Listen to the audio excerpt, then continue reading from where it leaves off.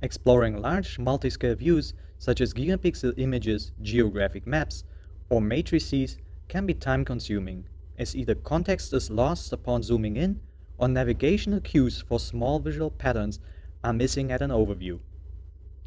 In this context, visual patterns can describe a car in an image, a landmark in a geographic map, or a dot in a matrix visualization, and are assumed to be generated by users or derived computationally a priori. For example, let us imagine trying to find a good ski area for our next vacation. Browsing continents on a world map does not tell us which regions are worth to be explored in details. Zooming far into the map reveals visual details about a particular ski area, but does not allow us to directly compare this ski area with others that are far apart. Markers or general highlighting techniques can inform us about the frequency of ski areas, but they do not provide visual details without zooming in, and hence do not help us to compare distant regions. One way to alleviate this problem is to magnify regions of potential interest and place them as insets within the view.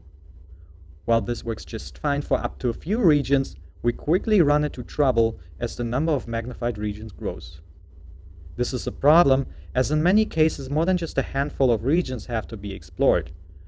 Ideally, we would like to see the visual details of every potentially interesting region as an inset, and each inset should be as close to its original location as possible without overlapping other insets or important context in the regions surrounding. Scalable Insets is a new visualization technique that addresses this problem by employing a dynamic trade-off between details, locality, and context preservation. Each annotated pattern that is too small to be identifiable is displayed as an inset within the view. Whenever two or more patterns are very close to each other within the viewport, they get aggregated to save space. For maps and images, an inset shows up to 4 representatives of a group of aggregated patterns. Insets are positioned such that they are as close to their origin as possible without occluding other insets or the regions of the annotated patterns.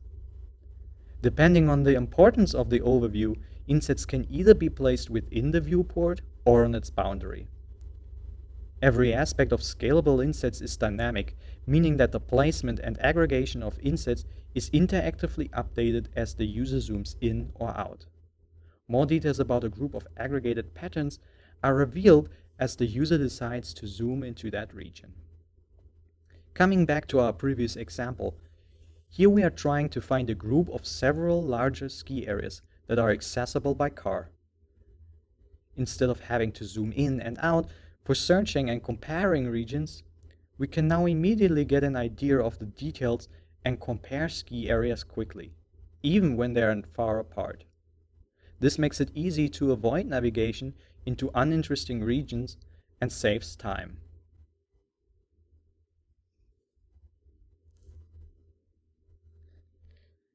We have implemented Scalable Insets as an extension to HighGlass, a flexible web-based viewer for large multiscale images, and support 3 main data types: geographic maps, gigapixel images, and matrices.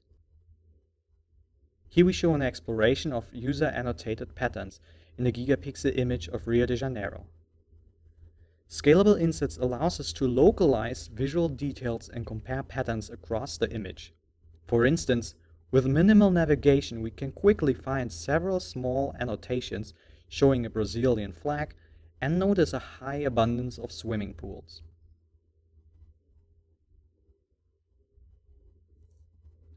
Finally, we have worked together with computational biologists and applied scalable insets on genome interaction matrices that are visualized as heat maps. Our technique helps the analyst to identify outliers, assess pattern variance, and correlate patterns across scale. In comparison to images and maps, aggregated patterns are represented as so-called pals and most prominently feature a statistical aggregate along with one-dimensional previews. For example, here we see an average signal of several dot-like patterns and quickly recognize their variance through detailed inspection.